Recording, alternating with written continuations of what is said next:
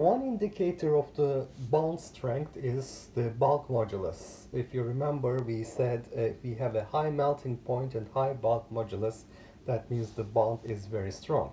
So what is bulk modulus after all? It is the resistance to uniform compression. So if you have a solid like this, on which you apply a pressure from all sides, when you change the pressure on the solid, how much will be the change in the volume?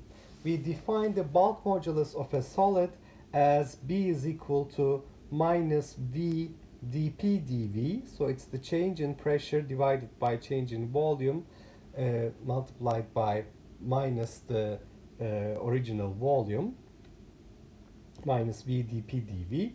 So this it's also known as the stiffness coefficient. And 1 over bulk modulus is K, that's called compressibility. So if the bulk modulus is high, the compressibility is low. That means it's very difficult to change the dimensions of the solid by applying pressure on it.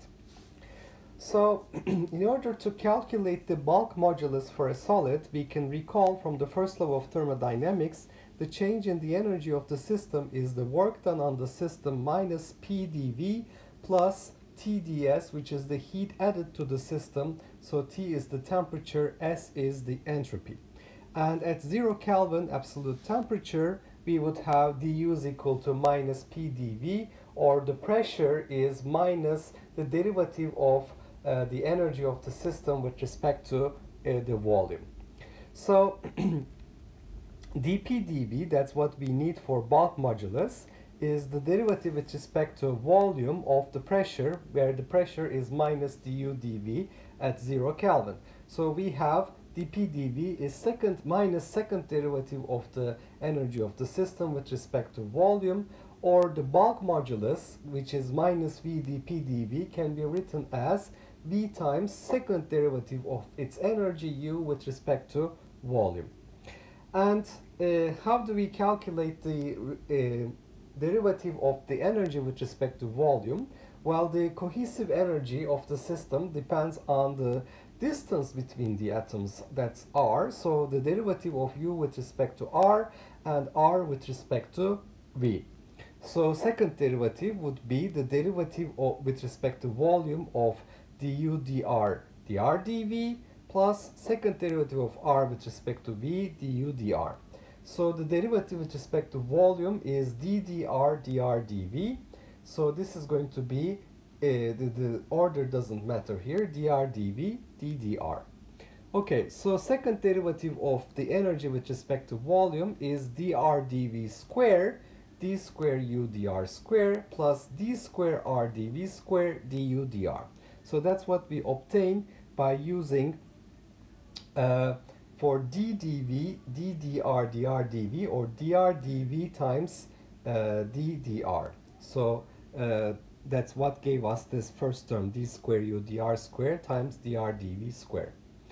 Okay, so if we work on an FCC crystal, so for a specific case, which is the most common situation in the periodic table, we have, if you remember, 4 atoms per unit cell. So we have 6 atoms at the face centers, half of each are inside, so that is 3, and 8 atoms at the corners, 1/8 of each is inside the unit cell, so that's 1, 3 plus 1, 4. So 4 divided by the volume of the unit cell, A cube, A is the lattice constant, this would give us the atomic density. Now, to find the volume in terms of R, where R is the nearest neighbor distance, let's look at the nearest neighbor distance. It's the distance between an atom at the face center and at the corner. It is A square root 2 over 2.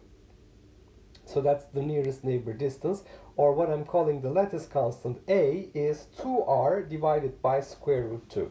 So the volume, which is A cube, is going to be 8R cube over 2 square root 2, or 4R cube over square root 2. So that's the volume. So the atomic density, that was 4 divided by the volume, would be written in terms of the nearest neighbor distance R as 4 divided by 4R cube multiplied by root 2, or root 2 over R cube atoms per volume. Now the total volume is the number of atoms divided by the atomic density, atoms per volume. So the total number of atoms n divided by square root 2 multiplied by r cubed gives us the total volume. So if we calculate dV dr, the rate of change of volume with respect to the nearest neighbor distance, changes in nearest neighbor distance, this would be 3nr squared divided by square root 2. So when we have the equilibrium situation, r is equal to r0, the equilibrium distance r0 would give us a minimum in the energy of the system. So we would see that du dr at r0 is equal to 0. So you can remember this from the Lennard-Jones potential, we have a minimum there. So second derivative of u with respect to v at r equals r0, which is what we need to calculate here, is dr dv squared d squared u dr squared, because the u dr is 0 at r0, so the second term doesn't exist. We have the bulk modulus is equal to volume times second derivative of u with respect to volume, that is the volume times dr dv squared. So dv dr was 3nr squared over square root 2. So then we have dr dv is equal to square root 2 divided by 3nr squared. So we substitute that for dr dv squared multiplied by d squared u dr squared. So on the other hand, we know the potential as a function of r, that's the Lennard-Jones potential. We have n times number of atoms times the coordination number z lambda e to the minus r over rho, Pauli exclusion repulsive part, minus alpha q square over r, that is the attractive portion due to the interaction between ions.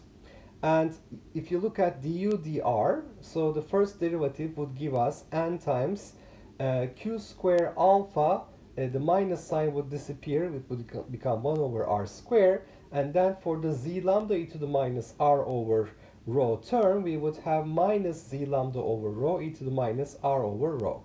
And take the second derivative, then we have minus 2q square alpha over r cubed plus 1 over rho squared z lambda e to the minus r over rho. And when we substitute r is equal to r0 here, q square alpha rho over z lambda is going to be equal to r0 square e to the minus r0 rho. Why? Because du dr at r equals r0 is 0. So that's the minimum.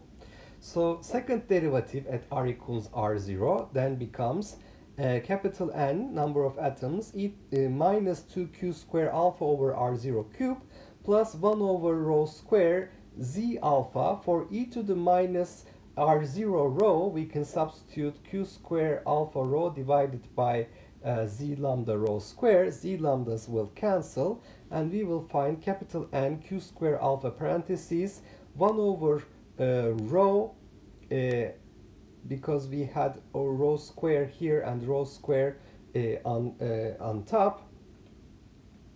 We would have the r0 cube term is the second term, so minus 2 over r0 cube is the second term. That's minus 2q square alpha in q square alpha parentheses. And the second term, 1 over rho square, z lambda over r0 square, q square alpha rho over z lambda. That's going to become, because we have a rho and rho square at the bottom, 1 over rho r0 square minus 2 r0 cube. So in n q square alpha over r0 cube parentheses, this becomes r0 over rho minus 2. So we find that the bulk modulus, which is basically the volume times, so if we go back to the bulk modulus, it was the volume times d square u dv square. So I have to multiply d square u dr square with dr dv square in order to obtain d square u dv square, and then I have to multiply it with the volume. So in order to reach this, for the volume I have capital N r0 cube over root 2.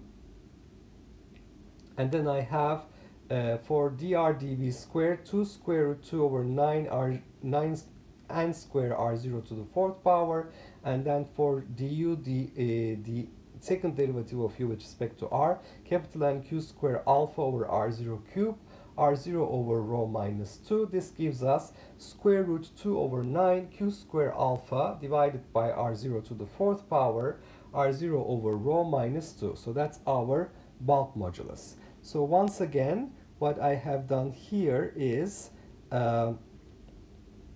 I multiply top and bottom with square root 2 here, it seems. So for the volume, let's see what we found for the volume. We have capital N r cube over square root 2. So that's what I have substituted here, capital N r0 cube over root 2. Then for the d square u dv square, I substituted dr dv square times d square u dr square at r0, because the second term was 0 at r0. So what was dr dv? Dr dv was square root 2 divided by 3 and r square. So I take its square, I obtain 2 divided by 9 r0 to the fourth power. Then I multiply top and bottom with square root 2, and the 2's will cancel in that case. And for the second derivative of u with respect to r evaluated at r0, I have substituted the result I obtained here, and that gives me the bulk modulus. Now, using the experimentally determined values for bulk modulus and r0, the nearest neighbor distance, rho can be calculated to determine the cohesive energy. So we can experimentally measure the bulk modulus and r0 and determine rho.